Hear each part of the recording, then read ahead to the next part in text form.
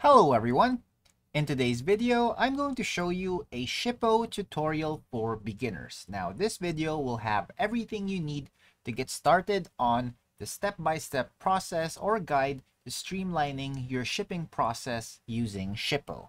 So without further ado, let's dive right into their website.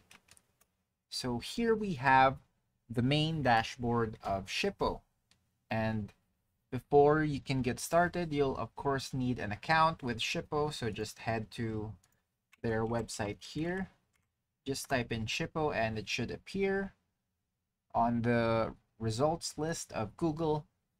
And then just check out their website right here. And as you can see, you have a bunch of info already presented, and you can already log in if you have an account, or click on get started to start with a new account or maybe a free trial. So for example, if you want to try a free trial first before subscribing to a premium subscription, then feel free to do that. So if you click on get started, you'll see this page right here. So you just need to fill in the details. So of course, your name, email, password, and anticipated shipping needs. So you have here an estimated shipping needs for your business. So just indicate that, and then just follow the prompts into signing up. You can also check there are other info here for app, partners, resources, pricing, API. You can also contact the sales team if needed right there. So just feel free to check that out. Now, upon signing up, you'll need to set up your profile and shipping address. So after logging in, you need to complete your business profile by adding your company name, default shipping address, and contact details. This information will be used as the default origin address for shipments. Now, what is Shippo? Basically, Shippo is a popular shipping API and platform that helps businesses handle shipping tasks like creating shipping labels, tracking packages, and comparing carrier rates. Now, Shippo offers an easy-to-use interface and API, making it a great choice for e-commerce and business managing logistics. So here we have the orders board, and we have one set already. This is actually a result of our signing up a while ago. So I signed up for a free trial account, and this is a saved recipient. So we have here the address, the items, no items to show, so it hasn't been fully edited yet. And as you can see, it says there's one order has missing information. Let's try to check the shipments dashboard. So 0 search result. It's very straightforward, actually, you can see. But let's try to create a label to get a grasp on how it works. So just click on create a label, and we have here the default address or the default business info of our Shippo account. As you can see, I'm using it as a return address as well. So if there are any shipments that needs to be returned, then it will be dropped off to this address.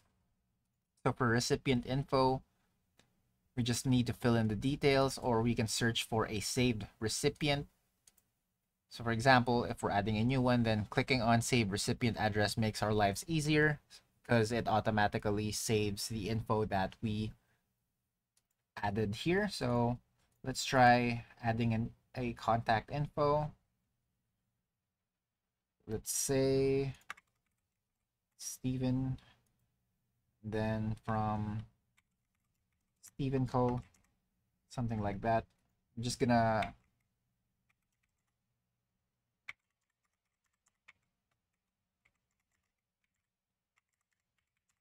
falsify some info here. Just for example, we have this customer or recipient, and let's say these are their details, and just random number.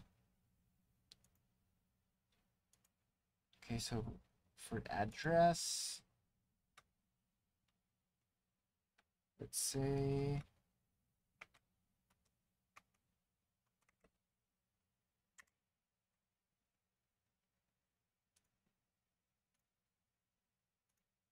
All right, so we have the street name, and then populated this. This is a residential address. Okay, so we have those details. Now we're going to move forward to the next step. So we have the recipient info right here. And it's, as you can see, it's already going to be saved as a recipient address. To basically, it's like a contacts list. So this recipient address cannot be validated. Use the suggested address to avoid issues with your shipment. So again, be mindful of this, as sometimes this can happen. So just try to be as accurate as you can when actually inputting a recipient's address. So make sure all the details are correct. Let's try to check the difference here. 2 block 5 street. All right, so basically it just omitted some details like the north part and the 178, and as well as the postal code. We're gonna click on continue anyway. All right, so we have a newly saved recipient address, and here we have our order details. So we can actually carry on with our order details. And then we can just add the info we need here.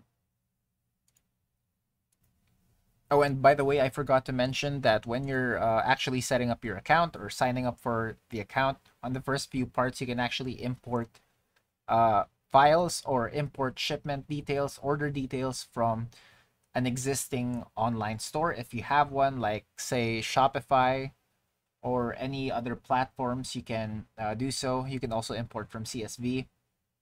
So just to give you the heads up, here is basically a manual method of doing things. So just add the item to order, then put on the description here, and then the amount or quantity, unit weight, unit value, country of origin, and if there is an SKU available, then click add.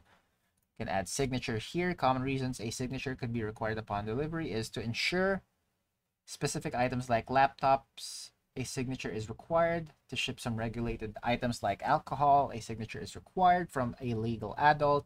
Additional security requiring a signature. Confirmation can give peace of mind. So if you toggle require a signature for delivery, anyone can sign or an adult must sign. There's an additional cost.